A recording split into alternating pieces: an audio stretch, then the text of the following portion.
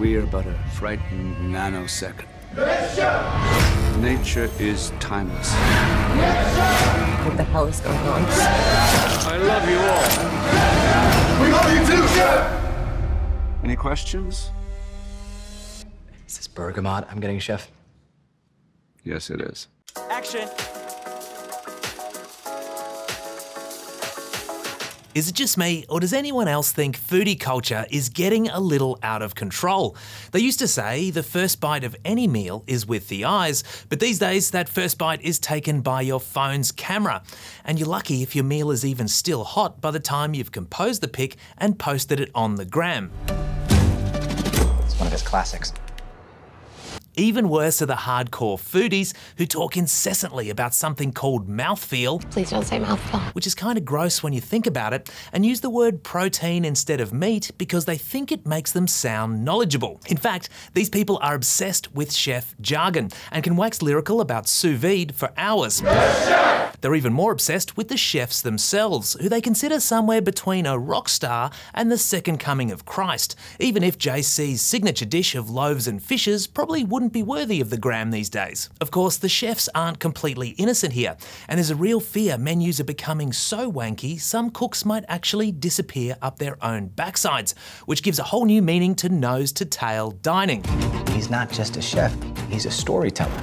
Get a load of these dishes as described by the menu, thanks Alex, of one of the world's best restaurants, and I'm not making this up. Dried flowers and dried apple. Sea buckthorn, heather and moss. Green egg. Seriously, what the actual f? But if revenge is a dish best served cold, then satire is best served piping hot and overly acidic, which is precisely how Succession director Mark Mylod has plated up his satire of foodie culture in the menu.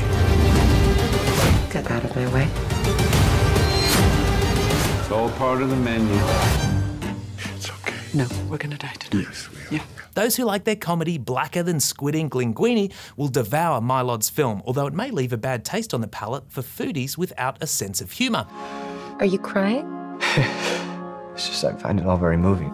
So it's okay that I'm not as into this as you are. Oh my God.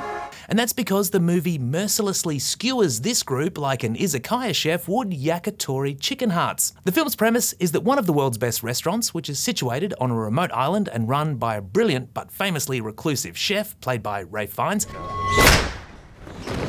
is staging an exclusive degustation meal that promises to be the apex of the chef's storied career.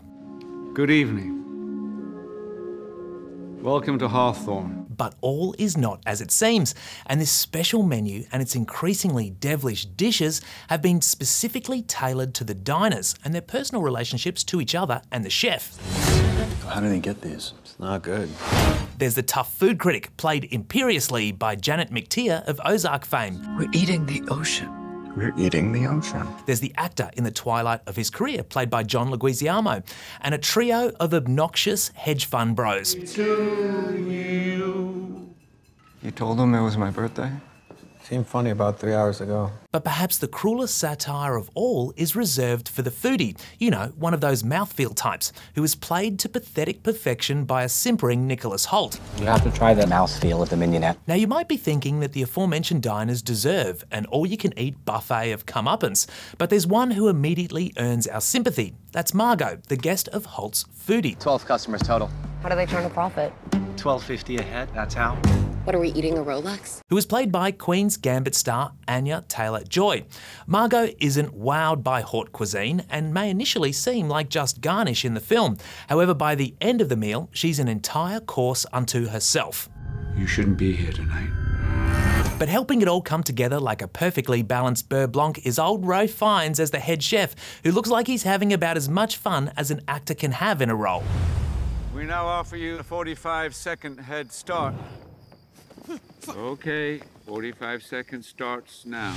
With the occasional moments of horror thrown in, it is somewhat ironic that the menu is attempting to do to genre films what it's lampooning chefs for doing to cuisine. And this is especially obvious as things get increasingly removed from reality as we approach the bloody conclusion. But the film is a great send-up of foodie culture that will surely resonate with the hospo industry and is served with a generous side of social commentary that makes it an interesting companion piece to Succession. We harvest, we ferment, we gel. They gel. We gel. The Menu gets 3.5 stars.